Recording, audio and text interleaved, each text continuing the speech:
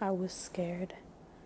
Maxwell Johnson's granddaughter, Torianne, is still clearly shaken by what happened. I try my hardest not to think about it.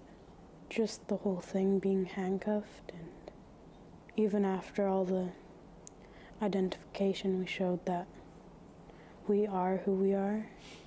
During their appointment at BMO, a female advisor questioned the pair's identification. Johnson says focusing on their government-issued Indian status cards, and without their knowledge, called 911. When two police officers arrived, Tori asked her grandfather if they were there for them. I kind of figured they thought we were trying to do something.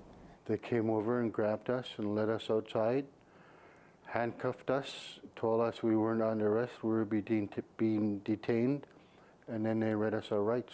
What led the bank to make that phone call was racial profiling, was, the stereotypes, of Indigenous people that led to that.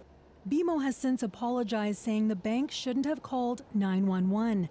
Vancouver's police chief has told CBC News that in that call, the bank described two suspects as a 50-year-old and a 16-year-old, both South Asians. The bank disputes that.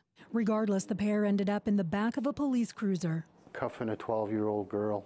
It's just unbelievable. It just brought back memories from stories I've heard of them cuffing younger kids, taking them to residential school, For Torianne, the whole experience has left her traumatized. We drove by a BMO bank coming this way, and I got scared of that. If it was non-native grandfather and granddaughter, I don't think they would have done that. I don't think they would have done that at all. I can't get over it. Johnson says he's now considering a human rights case against BMO and the police. Angela Sterritt, CBC News, Vancouver.